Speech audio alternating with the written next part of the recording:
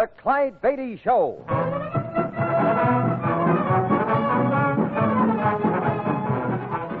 The world's greatest wild animal trainer, Clyde Beatty, with another exciting story from his brilliant career. This master of the big cats captures ferocious jungle beasts and trains them to perform under the big top in the circus, where there are always thrills, action, and danger. Hundreds of dramatic behind-the-scenes adventures are all part of the Clyde Beatty story. Here is the story of Jungle Joe. On the west coast of Africa, just below the equator, lies the small port of Motadi at the mouth of the Congo River. It was there a few years ago that my wife Harriet and I journeyed, hoping to procure some animals for our circus. The trip on the coastwise steamer from Accra had been hot and uninteresting. We wasted no time in getting ashore. What about the luggage, Clyde? All taken care of, honey. They'll see that it gets taken right from the boat to the hotel in town. Oh, I hope that hotel has an electric fan. I'm just going to park right in front of it. From what I hear, I wouldn't bet that Motadi boasted such a luxury as electricity. But I'll settle for a few good animals. Oh, so will I. According to my figures, if we can get the ones we want here instead of from a dealer in the States, we'll save enough to completely redecorate the house in California, get some new clothes, and pay all our expenses for the trip. Oh, you've got it all figured out, huh? Certainly. And what's more, Clyde, listen. Sounds like our menagerie tent before feeding time. This warehouse. It must be full of animals. Well, come on. The door's open. Let's have a look. Clyde, look. Holy mackerel. Animals galore. Well, there must be a dozen lions in those cages. And over there are some zebras. Well, a little bit of everything. Looks like our information was right. This is the place to stop. I wonder if they're for sale. We'll soon find out. Let's go ask that native boy out there. There must be a small fortune in wild animals here, Clyde. Yeah. Somebody's going to clean up on this shipment. Oh, boy. Uh-oh. How's your pigeon English, pigeon? You're on your own, Clyde. Boy, animals inside. Animals. Who belong? Animals belong Jungle Joe. Jungle Joe? Jungle Joe who? That's animals belong Jungle Joe. Other side Matai live. What does he mean, Clyde? I think he must mean the animals belong to some dealer called Jungle Joe and that he lives on the other side of town. Boy, you take us Jungle Joe? He doesn't seem to understand, Clyde. Wait a second. Here, boy. Now, you take us to Jungle Joe? Bueno. Wonderful how a little coin of the realm will help a native understand English.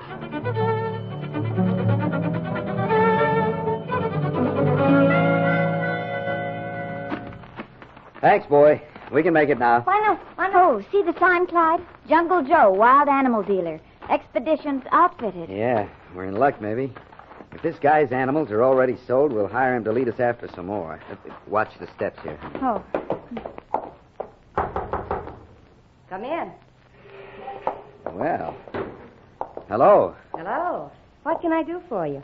We saw some animals in a warehouse down at the dock, and we're told they belong to somebody called Jungle Joe. We'd like to talk to him. I'm afraid it'll be impossible to talk to him, mister. Huh? You see, I am Jungle Joe.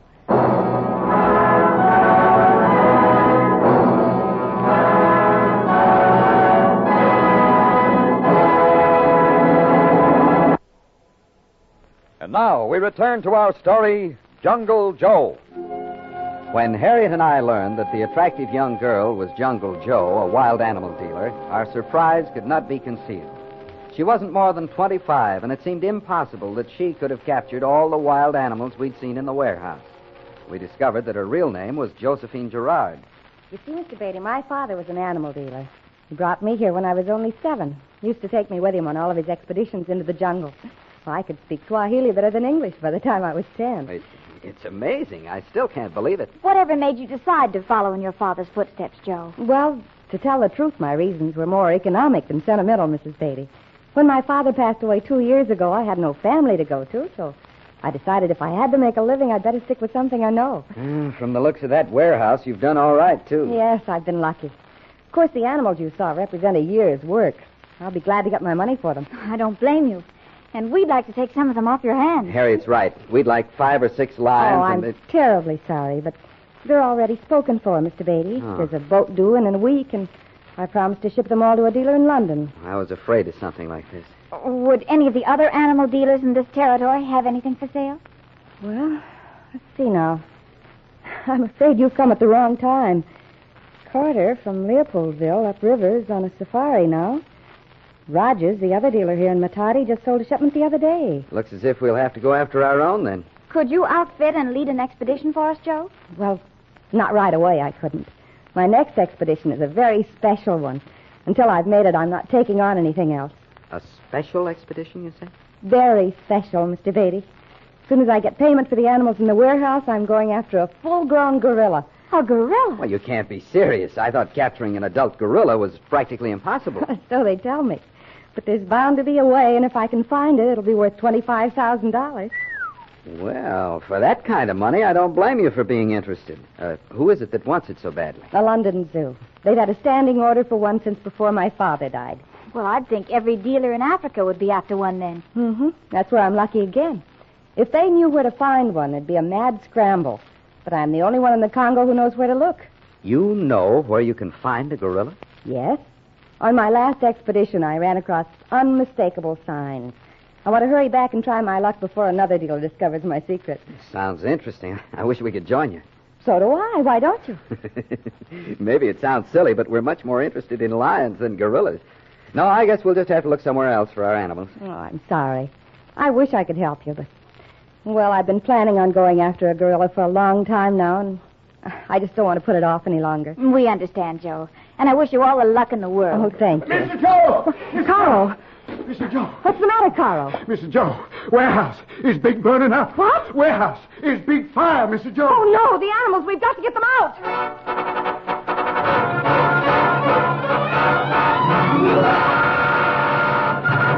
Mr. Beatty, look. Well, it's no use, Joe. We're too late to do anything. Oh, we've got to try. No, you can't go any closer. Oh, let me go. We've got to get them out of there. Joe, the animals are already dead. They couldn't live through that smoke. They're suffocated already.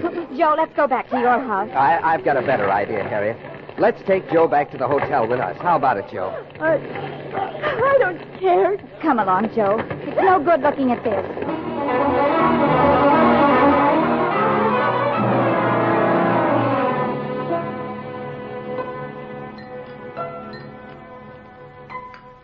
How about this, anyway? Iced tea in the Congo. Would you like another, Joe? No, thank you. Try to stop thinking about what's happened, Joe. It couldn't be helped. I know, but... We understand how you feel. Even though they were animals, it's still a horrible way to die. How could that fire have started? How? It's pretty hard to tell. There was a lot of hay in the warehouse. Might have been started by a careless smoker, maybe even spontaneous combustion. Seeing this man coming toward our table just made me think of something. Man? Oh. Who is he, Joe? Rogers, the other wild animal dealer here in Matadi. Hello there, Joe. Just heard about what happened at your warehouse. It was mighty tough luck. Yes, wasn't it? Mr. Rogers, Mr. and Mrs. Beatty. Glad to meet you folks. How do you do? Hello. Well, Rogers, looks as if your competition just went up in smoke. I guess I'm whipped. It's a shame it had to happen, Joe. Now, this game isn't for a woman. You should have gotten out when your father died. Maybe you're right. I suppose that equipment of mine you were renting was destroyed, too? Yes, everything. Rogers, I don't think this is quite the time to bring up business. Perhaps you're right. But surely can't blame me for being concerned about what belongs to me. After all, Joe here had almost $3,000 worth of my safari equipment in that warehouse. I'm sure you'll get your money when the insurance is paid. There wasn't any insurance. It wasn't to be in effect until the animals were loaded aboard the boat. Oh, no. I don't know when I'll be able to pay you, Rogers. But I will, somehow. I see. Tell you what I'll do, Joe. I'm willing to forget that equipment if you'll forget about being in the animal business and leave this territory to me. You've been wanting it that way for a long time now, haven't you, Rogers? Well, I wouldn't... Never mind. And your proposition couldn't have come at a better time. After what's happened today, I guess I don't have much choice. So... Wait a minute, Joe. What? You can't give up just because of what happened, Joe. Why, you'll be back on your feet in no time once you've captured that gorilla and... Gorilla? I mean... You'll have to excuse my wife, Roger. She has a vivid imagination and thinks there are gorillas and all sorts of animals in this territory. Yes. Yes, of course. But Jo won't have to fold up if she doesn't want to. What do you mean, Mr. Beatty? You seem to have forgotten why we're here. We want some wild animals. We're prepared to finance an expedition for them if you'll lead it. Oh, but she's... You're on, Mr. Beatty. When do we start? Good for you, Joe. I think it'd be smarter to do business with me, Beatty. And I think you'd be smarter to hit the road. I don't like the way you operate, Rogers. Very well. Let's go back to my place and make plans. Don't count on renting any of my equipment from now on, Joe. I won't be able to spare it. All right, I won't. We'll manage, though. Come on, folks. 2 days after meeting Jungle Joe, we arrived at the capital of the Belgian Congo, Leopoldville. We stopped there only long enough to get supplies and equipment, and then headed up the muddy Congo on a small river steamer. We had decided on trying to capture a gorilla first, and then getting the other animals that I wanted.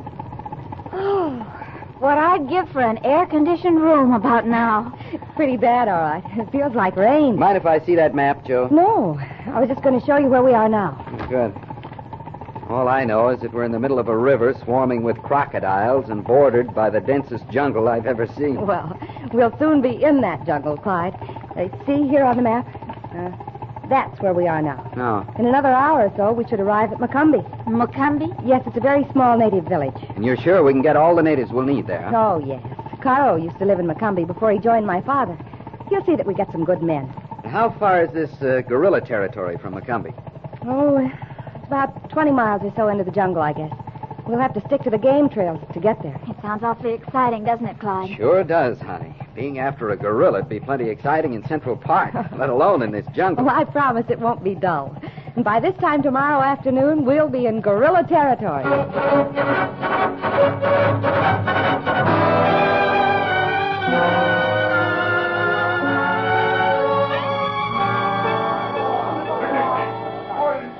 How you doing, honey? Oh, I'm all right, Clyde.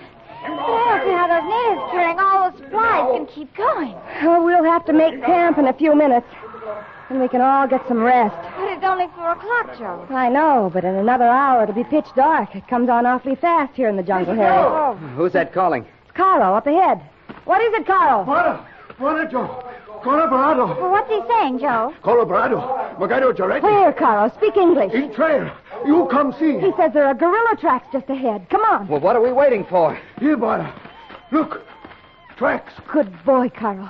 That's a gorilla, all right. Brother, look at the size of those footprints. Carlo, we must make camp at once. Hurry, tell the men. You, Carlo, stand by with rifle. Yes, Buona. Joe, you act worried. I am worried, Harriet. Those tracks are fresh. They weren't made more than 15 minutes ago. Well, there's nothing to get excited about, though, is there? I don't know. I'm remembering what Dad used to say about gorillas. What was that, Joe? That they're the one animal that's not afraid of man. A big gorilla might actually attack our whole party. We've got to be ready, just in case.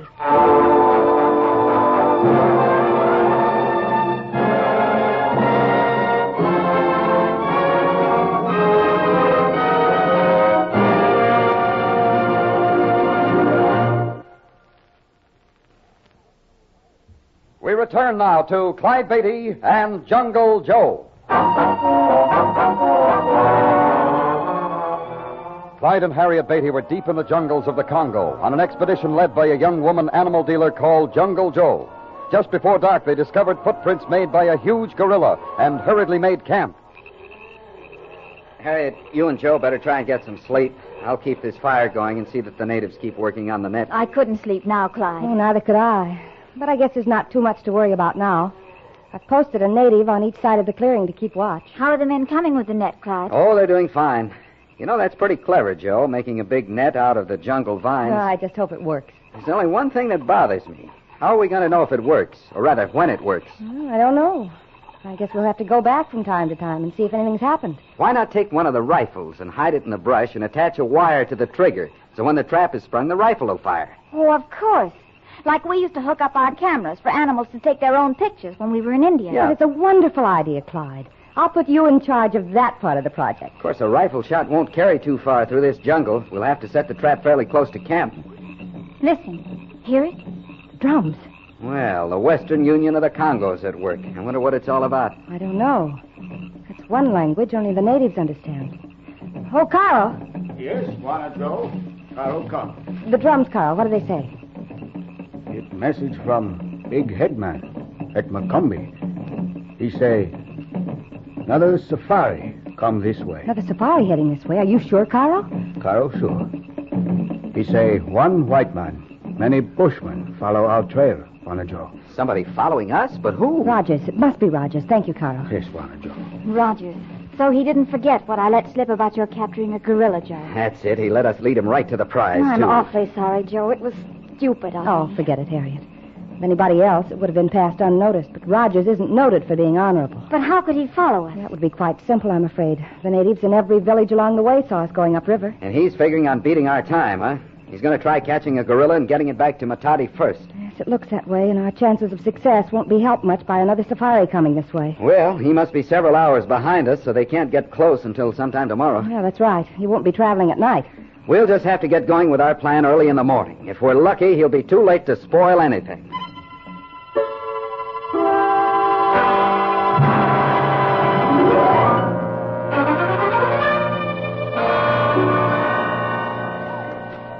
How does this look to you, Joe? The trail's quite narrow here. Lots of vines overhead. Oh, this ought to be perfect. Some good saplings here, too. Hold up, Carl. Yes, Squire. Tell the men to unroll the vine net. Well, Harriet, would you like some of the bait before we hook it up? Oh, thanks, Clyde. I love bananas, but I'm not hungry now. Imagine trapping a gorilla with a stalk of bananas. That should be as tempting as anything to a gorilla. All right, Carl. Now fasten the corner vines to the saplings. Bend them back a little further. Oh, that's good, Carl. That's about right. That'll do it. Pull that wire just a little tighter, Clyde. There. How's that? That's fine. Is it all set now, Joe? Well, except covering that little wire with leaves. Boy, talk about Rube Goldberg. This one really takes the cake. Gorilla, number 1, comes down trail and discovers stalk of bananas, number 2. Gorilla grabs bananas, which pulls wire, number 3, releasing saplings, number 4, which spring back and throw net, number 5, down over gorilla. And at same time, wire attached to sapling pulls trigger on rifle, number 6, which shoots and warns intrepid hunters trap has been sprung. Oh, that's my husband. You know, I was pretty skeptical till we got this contraption rigged up, but now I think it might work at that. Well, let's just hope some other animal doesn't come along and set it off. Joe, don't even think of that. You want to jinx the works? Uh-oh. There goes some more thunder. Sounds like it might mean business this time. I hope so, anyway. You're hoping it rains? Yes, it'll wash away our scent here and improve our chances, and it will also slow Roger. It's all fixed now, Wanna Joe. All right, Carl. Tell the men to come along. We're heading back for camp.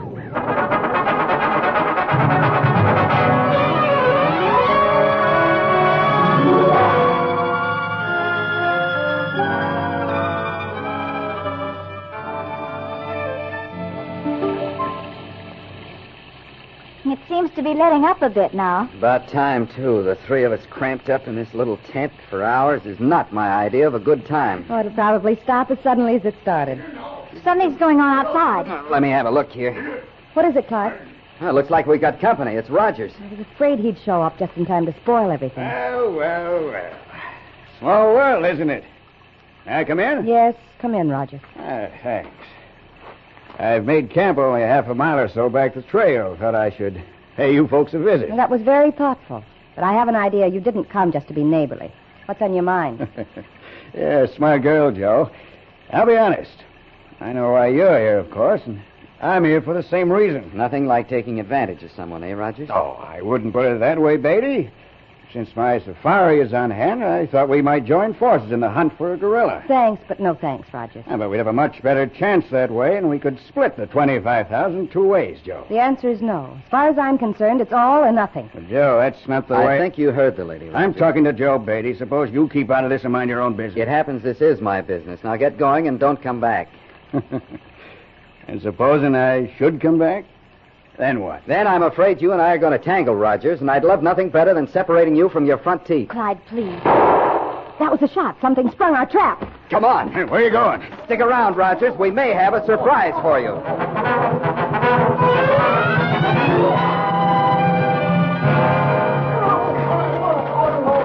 It's just around this bend in the trail.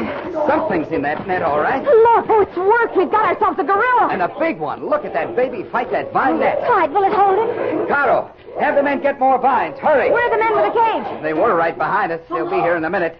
All right, Caro. Have them wind more vines around it. Hurry. Not too close there. Watch it. He's got hold of one of the men. Stay back. I'll club at his arm with my rifle. Carlo, he's let go. Pull this man back. You men, bring that cage up close. Hurry. That's it. Right up here now. All right. Help me push him in here. Come on, the rest of you men. Hurry up.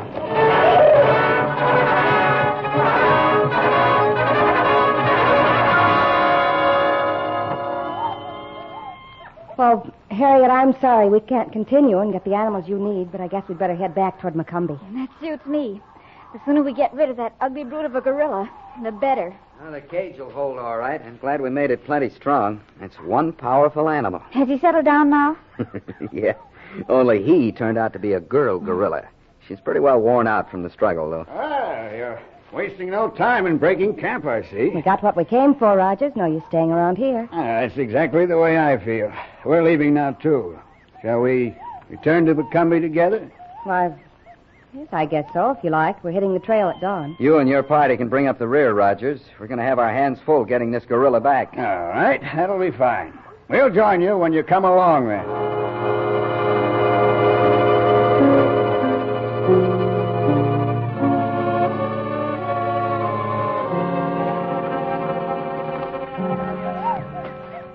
We're making better time than I expected. We must be almost halfway to Macomb already. Think we can make it before dark? No, I doubt it. We may have to make camp a few miles short. Clyde, what happened to Rogers? Huh?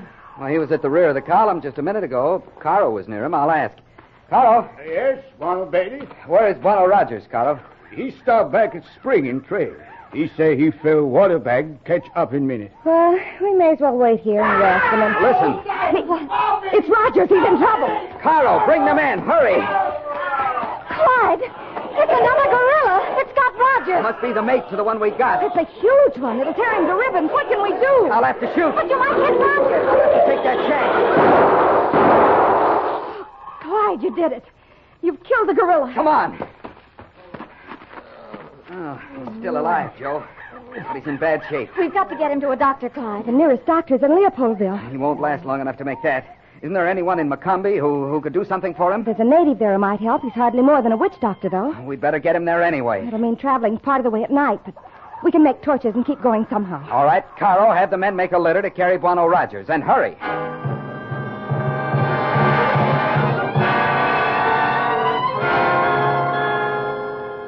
We managed to get Rogers to Macomb, and the native doctor surprised us. Didn't have much bedside manner, but he got results. When Rogers was out of danger, we boarded the river steamer once more, and several days later arrived back at Matadi. Our time was running short, so we made arrangements for the return to the States. I hate to see you folks go. You've been so wonderful. We hate to leave, too, Joe. But if we're going to put a circus on the road this spring, we'd better get back. I was hoping you'd stay and go after some of the animals you came for in the first place. But don't worry. Before your season starts, I'll have a shipment to you. Oh, that's swell, Joe. And it's a relief to know that Rogers won't be giving you any more trouble. He seemed to have a complete change of heart. Oh, we'll get along all right now, I know, but I do want to thank you again for helping me out. I could never have captured that gorilla without your help. Sure you could. But we enjoyed it. It was kind of a challenge to us, too. A challenge Clyde couldn't resist, Joe. You don't think he'd let a gorilla make a monkey of him, do you?